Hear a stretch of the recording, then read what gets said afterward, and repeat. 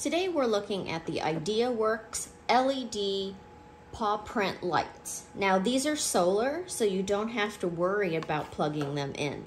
So these are little paw prints. You have 4 of them, plus the solar pad here. You get the instructions.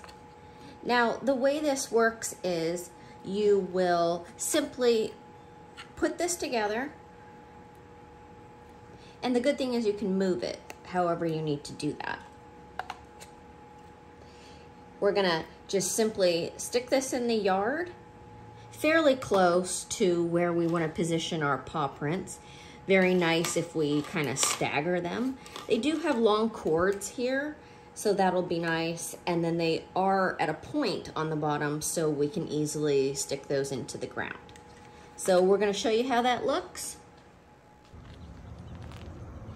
So as you can see, I positioned these in a little rock area that I have in my backyard. The only thing is the wires are long, but you would have to bury these so animals don't chew on them. But they are pretty long, but they are all connected, so just remember that is an issue. And you have to put the solar pad pretty close by. So now we're gonna see what it looks like in the dark. Here we have this set of paw print solar powered lights. So the great thing about this is that you can just collect the sun during the day, and then these light up quite nicely.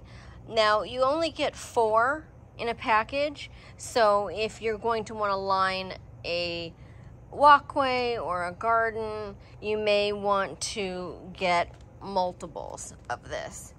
One thing to note is that they are wired. They are connected to each other, but there's a really long wire, so I could spread them out further if I wanted to, but just to test this.